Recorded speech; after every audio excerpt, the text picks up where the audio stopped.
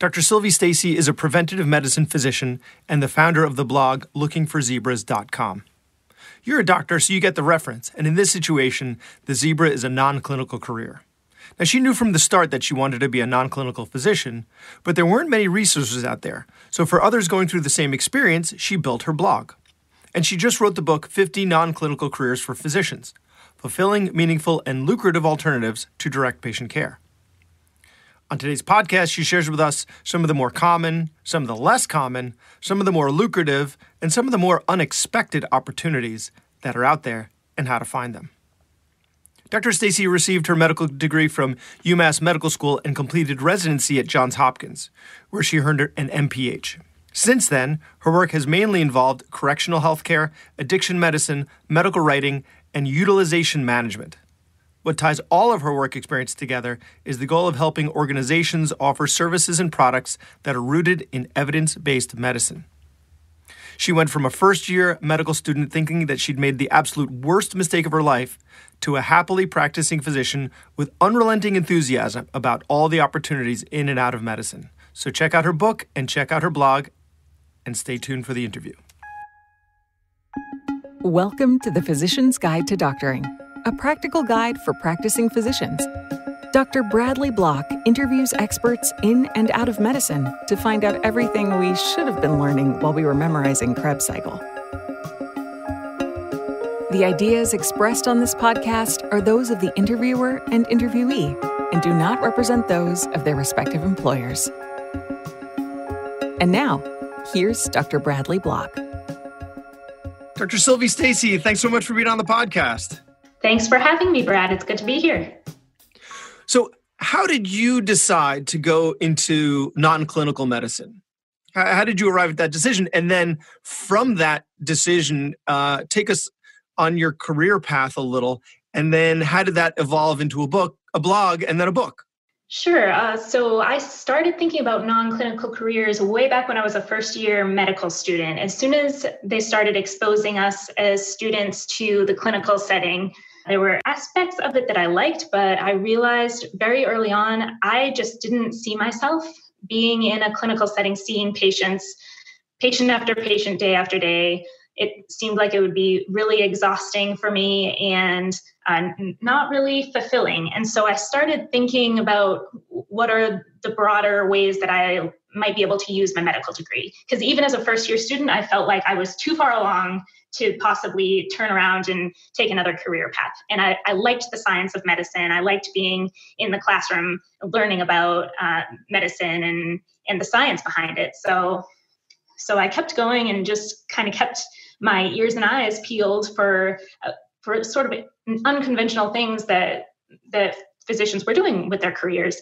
And well, how did you know you didn't want to be in maybe a non-patient facing specialty, like a radiologist or a pathologist, right? Someone who doesn't interact with patients very much. How did you know you wanted to leave the clinical realm completely? So I didn't. And actually, radiology and pathology were the two top contenders for my specialty choice, in addition to preventive medicine. And I did end up pursuing preventive medicine, but definitely those non-patient facing specialties were at the top of my list as well. And in my exploring of all the different things that I could do with preventive medicine training, I decided that just that had the widest range of options. And I loved the idea of trying to promote health and prevent disease in an entire community or population of patients at once, rather than just individual patients. And so that was really the deciding factor for me. What is preventative medicine? Because it's something that I've actually never been exposed to.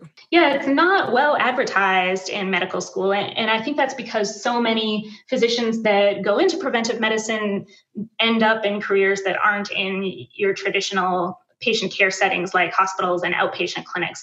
Many of them take jobs at departments of health or with the federal government, with Health and Human Services, or in various types of non-clinical careers, such as with a health insurance company. So you don't find them in the traditional settings that you do most other doctors. And so word just has not gotten out quite as much. And there simply aren't as many programs because they have a different funding mechanism than most specialties. They're not primarily funding. Is there a residency? There is, yeah. It's an ABMS recognized board certification, just like all the rest of them. But its funding doesn't come mainly from Medicare, like Right, the you're other not billing patients. Right, correct. So how does that work? What is the residency? I know this. I'm sorry, this is a different direction than we were going to take this, but I think it's really interesting. Just because I'm sure most of us are just, like you said, preventive medicine has a PR problem. We're just not aware of it. So what did residency look like, or at least look like for you? So I did a transitional year internship, which is the same as anyone else who does a transitional year. It's primarily clinical, rotating through a lot of internal medicine and surgery on the wards, but then also some elective rotations like radiology and ophthalmology and whatnot. So that's the first year. And then there are 2 more years that are basically doing medicine in the setting of public health.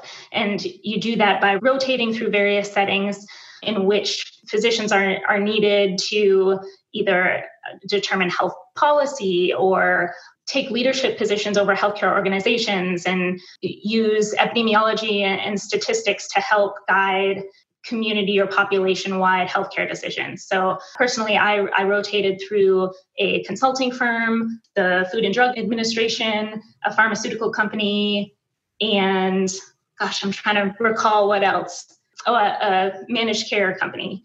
So a pretty wide assortment of areas that oftentimes hire non-clinical physicians. So that was really what opened my eyes to all of the different types of non-clinical careers that physicians can take.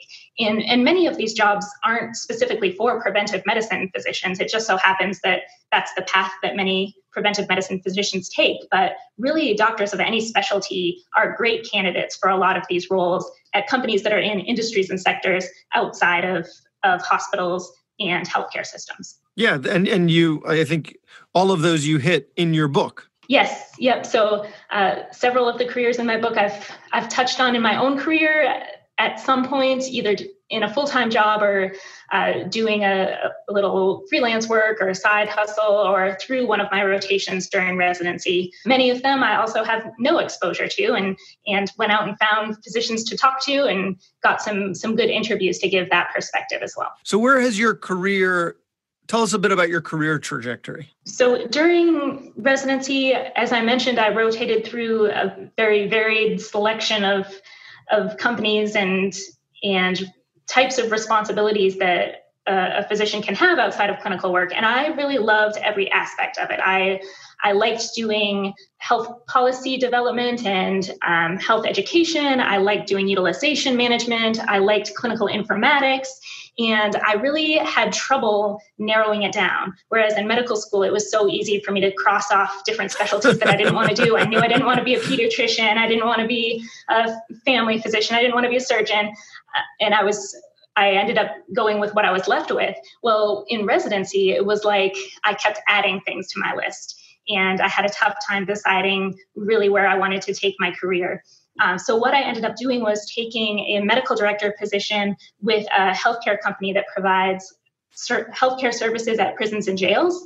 And so I oversaw the clinical services they were providing at all of their contracted jails, which really involved a lot of the things that I just mentioned that I loved. So there was a utilization management aspect, and I helped them develop an EHR for their patients, and I helped educate the providers out at the jail sites. So I ended up being able to combine all of those things into this really interesting job that helped ensure that our patients in the jails were getting strong healthcare.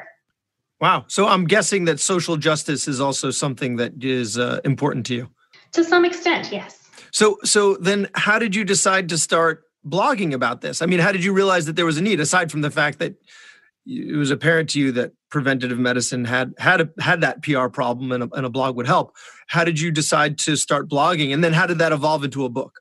In addition to that job that I described, have always liked doing some work on the side, a side gig, if you will. So that has involved some medical writing and some other part-time or consulting work. And I felt that those were such great uses of the medical knowledge that I had gained through my training, and they can be great experience builders and good sources of extra income. And I found colleagues and friends asking me, how do you come across all of these opportunities? And I started to see a need for information about both how do you find interesting ways to use your medical training, and how do you find work that's truly fulfilling, and what are the options for physicians outside of traditional settings. It seemed like my fellow physicians, many weren't aware of all the options, or they felt like they were stuck in their careers somehow. And looking for information myself, it seems to be pretty limited. So I decided to start this blog focusing on how to find fulfillment and satisfaction in your career as a physician, going beyond just treating patients, but just really getting the most out of our degrees and all we have to offer to patients and populations. And I ended up calling it Look for Zebras. And you probably recall from your own training, there's a phrase that's commonly used, which is, yep, when you hear hoofbeats, don't look for zebras, look for horses. Exactly. Yes. And so we're all busy looking for horses, and you're telling us, in fact, if you're not so happy and not so fulfilled, maybe it's time to start looking for zebras. Exactly. Yeah. When it comes to patients, it's fine to look for horses in your diagnoses. But when it comes to your career, be on the lookout for opportunities that are truly a good fit for your interests and in your passions in and outside of medicine. Be on the lookout for them and be open to them when they come along, because a zebra career will just leave you so much more satisfied in life in the long run and on a day-to-day basis than a horse career. And I think also, it wasn't until I made this foray into social media because of the podcast that I realized how many doctors out there are looking for side hustles. Because for a lot of these, you don't necessarily need to leave your career full-time seeing patients. These are ways to dip your toes in that can be more fulfilling, adding another dimension to what you do. And there's such a desire. I keep hearing side gigs, side hustle. Like, well, you would think we would go through all this work and all this training that we'd be like, all right, I'm satisfied. But it happened to me when I, after finishing college and then doing medical school and then doing residency, I joined my practice, and, I'm still convinced that this is the practice that I'm going to be with until I retire. But I saw my exam rooms and I was like, so these are the exam rooms where I'm going to be for the next 35 years, huh? Like, that's okay. So I mean, I totally understand what you said at the beginning, that like you saw patients and you're like, oh man, I just can't see myself doing this all day. Like I had that moment when I saw my exam rooms and had the same, 35, 40 years, same rooms.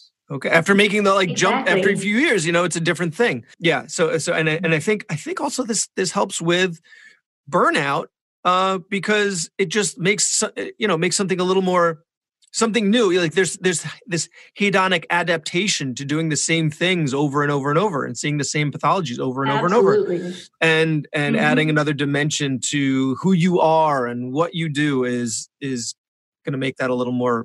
Yep. And help with that hedonic adaptation. Yeah. Yeah, so, giving a different perspective to what you do on a daily basis. And I will say there's a lot to be said for having a regular full-time job with a salary and benefits and getting that regular paycheck every 2 weeks. That's wonderful.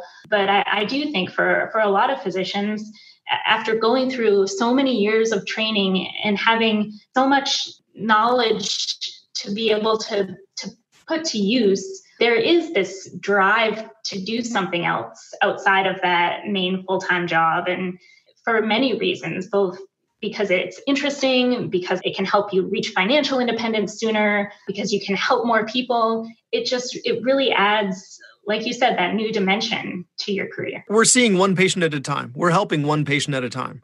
Whereas in the careers you discuss, you can be helping hundreds, thousands, tens of thousands, hundreds of thousands of patients at a time. So you really can end up having more of an impact. But that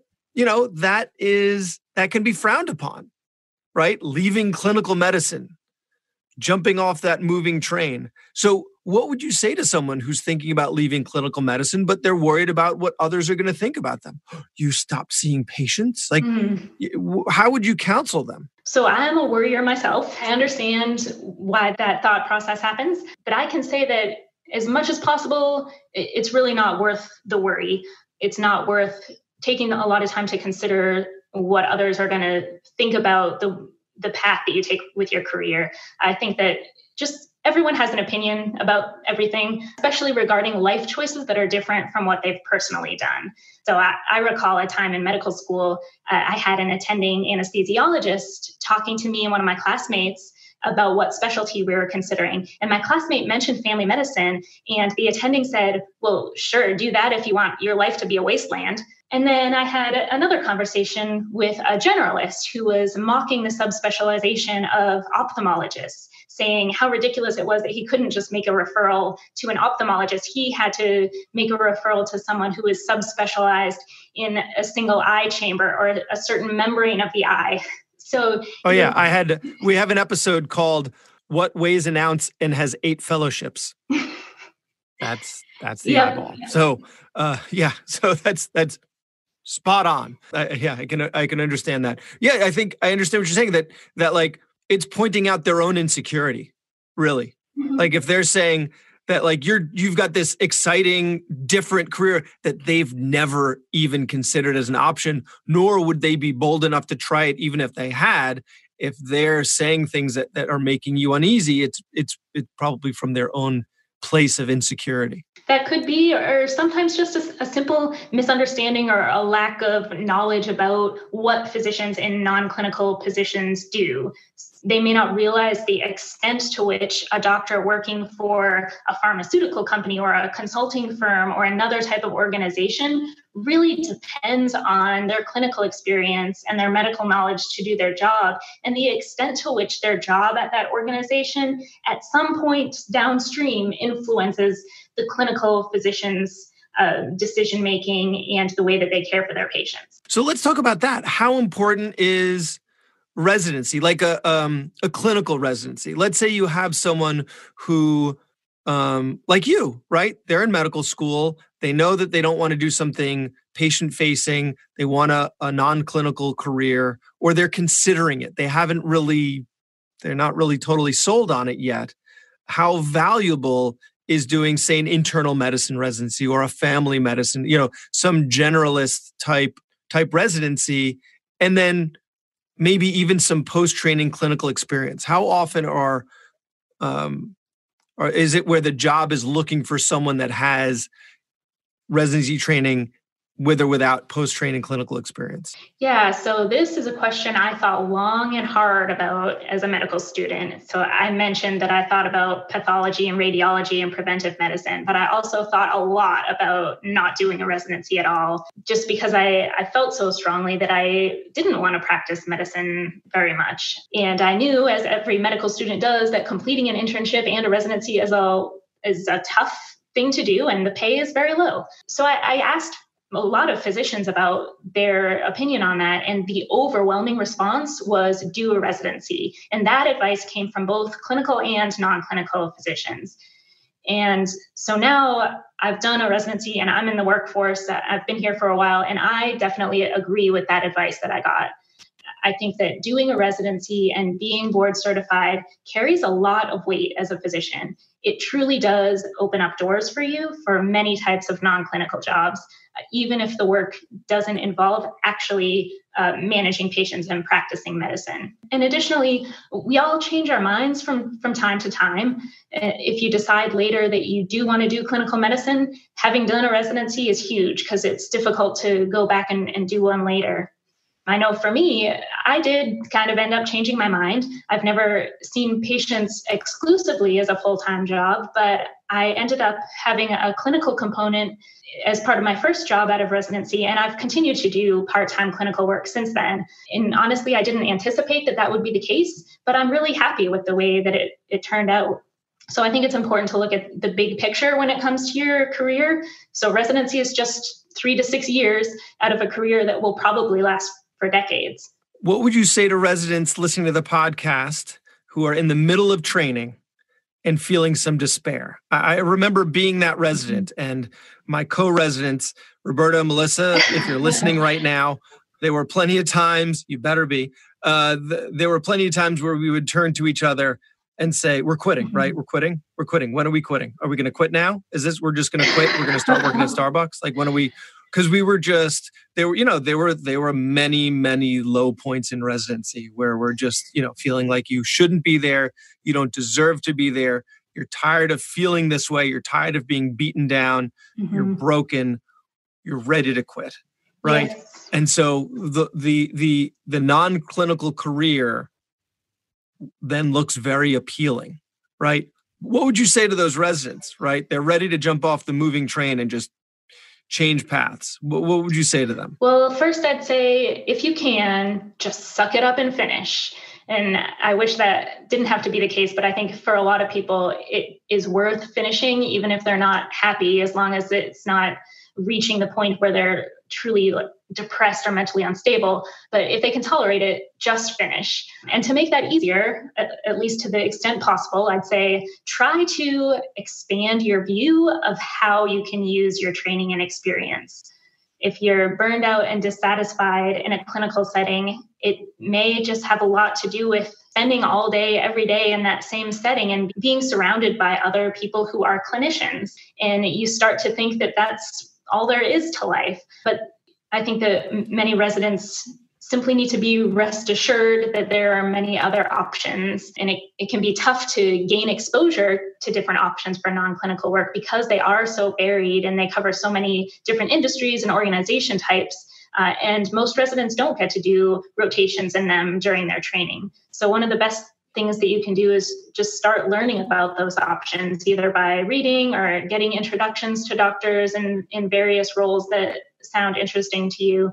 And then use that new information as motivation to carry you through the rest of your training. And there are all sorts of elective opportunities as well. So you can open your eyes and start looking outside the box for different opportunities. I know during my third year, we're all required to do research and do a research project. And if I were able to, at the time, come up with something creative enough and outside the box enough, I'm sure my program would have been game with it, as long as I could have really produced something from it. They knew it would have been a fulfilling experience and, maybe something publishable.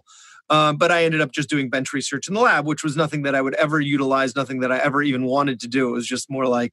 And, that's a great point. If you have that opportunity, take advantage of it. And it does require effort and planning to produce something that your program is going to agree to. But if you're not happy in residency and feeling some despair, it's worth putting in that time and effort to give yourself exposure to something else that you may be more passionate about. And I'm sure it's not an uncommon thing in residency programs. I have pediatric residents that rotate with me, and that was born of me just going to the hospital and rounding. And one day the residents were like, "Can we just spend 2 weeks with him in the office?" And that was then now, every year I get a couple of pediatric residents that spend 2 years learning about ENT, which I think is hugely important for pediatricians.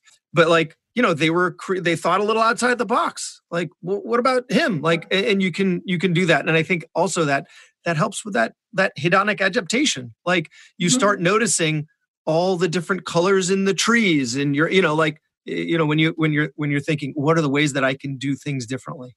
Absolutely. Okay, well, let's. What about someone who's already practicing clinical medicine? Okay, and they just want to get out. They don't know what they're going to do. They don't want. They're waiting for your book to arrive. Right? They've decided. I can't do this anymore. I've got to get out. They haven't figured out what they want to do with their life now, or their career now. So they're like, I'll just bide my time with a graduate degree. So first, what degrees out there? Because, you can get an MBA, you can get an MPH. There was someone at my medical school who had an MMM, which is, I think, a master's in medical management. You can get a JD.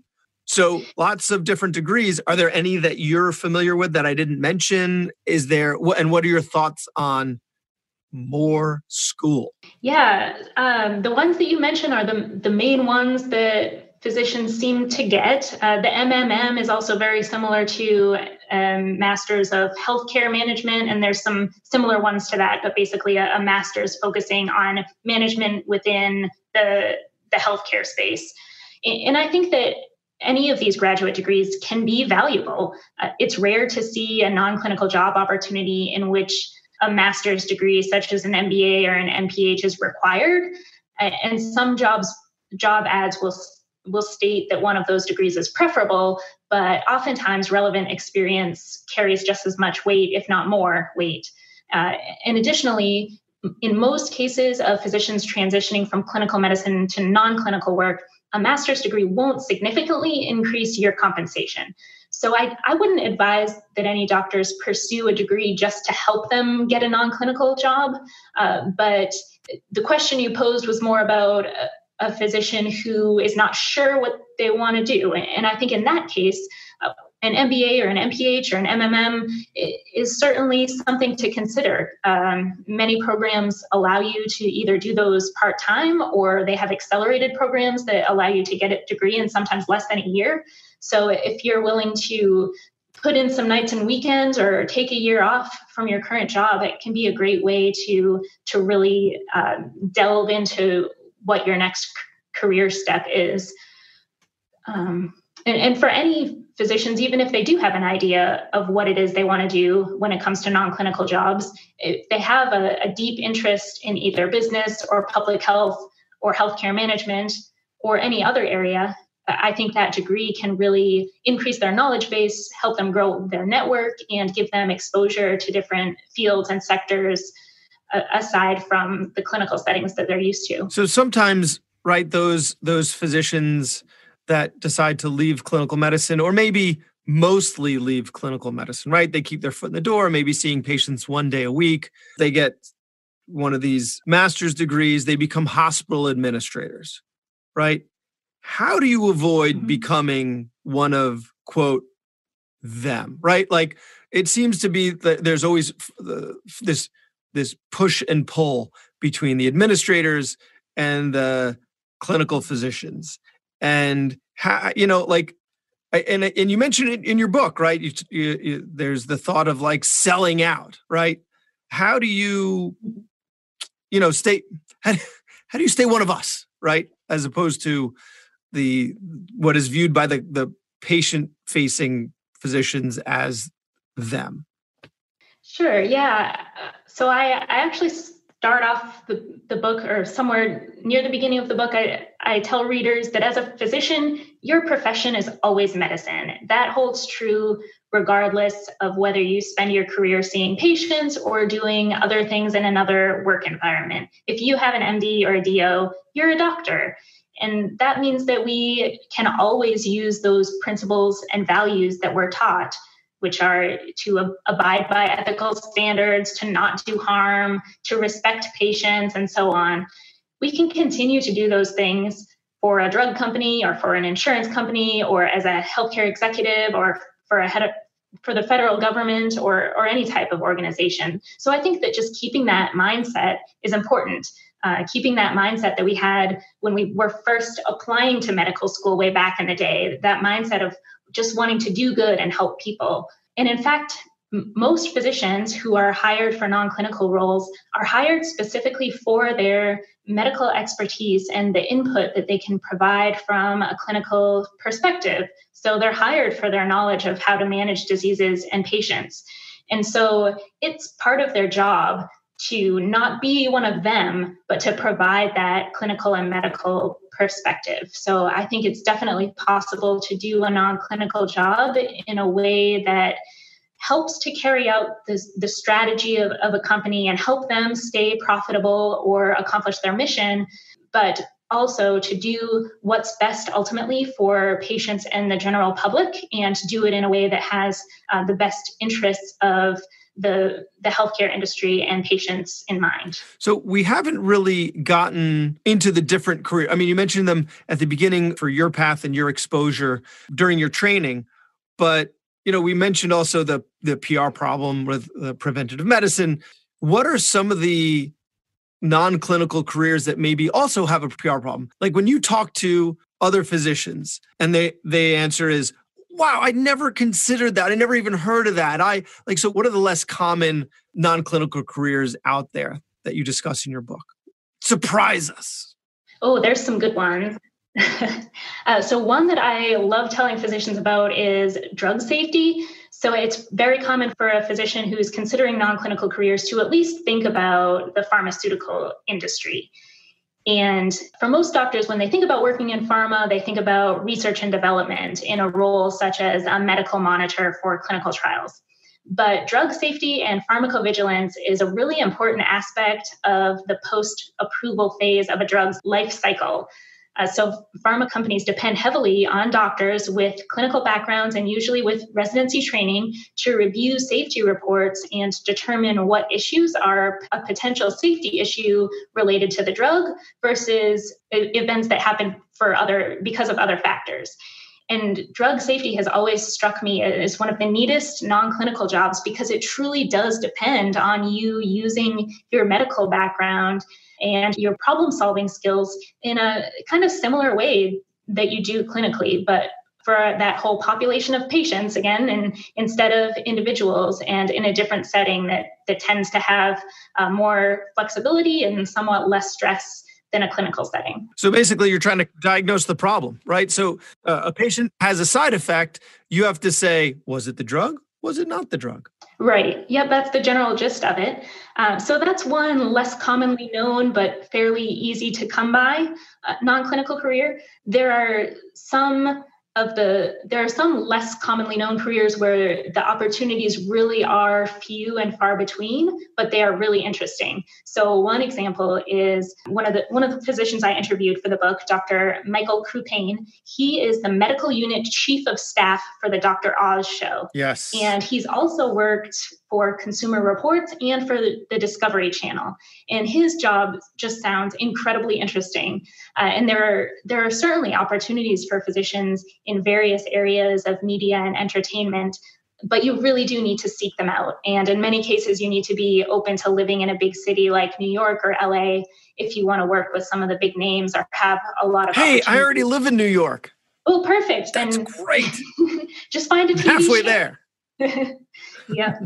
So I think for those... Is there any people listening that are interested in hiring me to be either on their TV show or just reviewing it for medical accuracy? I'm available. Yeah, and those I'm expensive, sound like really interesting side gigs too. Yeah. Yeah, one thing that I haven't mentioned is that the book really does focus on full-time career opportunities, but a lot of them are available as consulting work or side gig opportunities as well for physicians that may want to keep their clinical careers. So I do think there's those opportunities in media and entertainment as well. You just really do have to be proactive about looking out for those opportunities. Those are the zebras that you have to be on the lookout. Yeah, I wonder how often it's just like a writer whose roommate in college ended up going to medical school and they're like, hey, do you want to work on my show? Versus like, they put a application out on LinkedIn or monster.com. Right. Yeah. I bet it's more the former. More connections. Particular job type. Yeah. But then other non-clinical careers like those in utilization management, opportunities with managed care companies, and many opportunities with pharmaceutical companies, those are out there and they're posted on the internet and you can go find the job ad and you can apply, and it's that simple.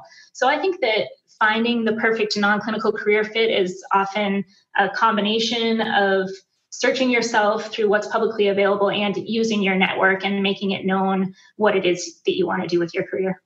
One of the more helpful aspects in your book is you have this gauge with different careers that shows you the mean income for a primary care physician, and it gives you a range around there that shows the overlap or lack thereof with the income for the non-clinical career relative to that in that primary care income. Now, there are physicians out there in more lucrative specialties like orthopedic surgery, neurosurgery, anesthesiology, right? Urology, ophthalmology, any of the surgical subs, where they might feel like they are wearing these golden handcuffs. And right, they've gotten themselves into that situation because of their spending, but right, still, they have these high incomes and they feel like they can't leave because of that. So what are the more lucrative jobs out there if you have someone in that situation that's not willing to forego quite so much of their income? Are there really any out there aside from, knowing someone in Hollywood? There are some lucrative ones out there. And I would say the most lucrative non-clinical jobs tend to be those in which your specialty training is required. So there are non-clinical opportunities specifically for physicians that have ophthalmology training or urology training or any of the specialties that you mentioned. Oftentimes, they tend to be with pharmaceutical companies that are focused on that therapeutic area or health insurance companies that need clinical reviewers within those specialties. But if they need someone with the ability to think about clinical scenarios at the same level of detail as a physician who's practicing clinically, they need to be willing to pay for it. And in many cases, they are. So if there's an organization who needs a subspecialist, it will, at least to some extent, compete with what someone can earn in a clinical setting. So that's one thing for those who are already in high-paying specialties. For them, as well as any other physicians looking at non-clinical work, there are some opportunities that tend to start out with compensations that are lower than clinical work, but then have a great deal of opportunity for promotion and compensation increases. So that's especially true in management consulting and in the finance industry, though sometimes those can be difficult to get your foot in the door. So I think that for many physicians, if they are truly wanting a non-clinical job, they may consider other benefits aside from the salary itself. Many non-clinical jobs, they have regular hours. There's no on-call requirement. There's no weekend work requirement. They don't have the malpractice risk associated with patient care. And some jobs can even be done remotely or have flexible schedules. And generally, they tend to be lower stress than clinical jobs, and in work cultures that are generally less hectic than at a hospital. Some physicians may be willing to give up some amount of their salary in order for some of those changes that give them a better work-life balance and a greater sense of happiness in the long run. Although if you're going to start out in something like management consulting, like the management consulting, and I would imagine finance similarly, sometimes those are also really rigorous, right? They expect you to travel a lot to the places that they're consulting, and they continue to work hard. So absolutely, yeah. I think that's a good point. That's something to consider as well. Any parting words for our listeners if they are out there in their jobs, finding them a little mundane, finding them a little stressful, finding them a little unfulfilling, and they're noodling around with the idea of a non-clinical career, or at least a non-clinical side hustle? What would you have any parting words for them? I would say rest assured that... Buy my book.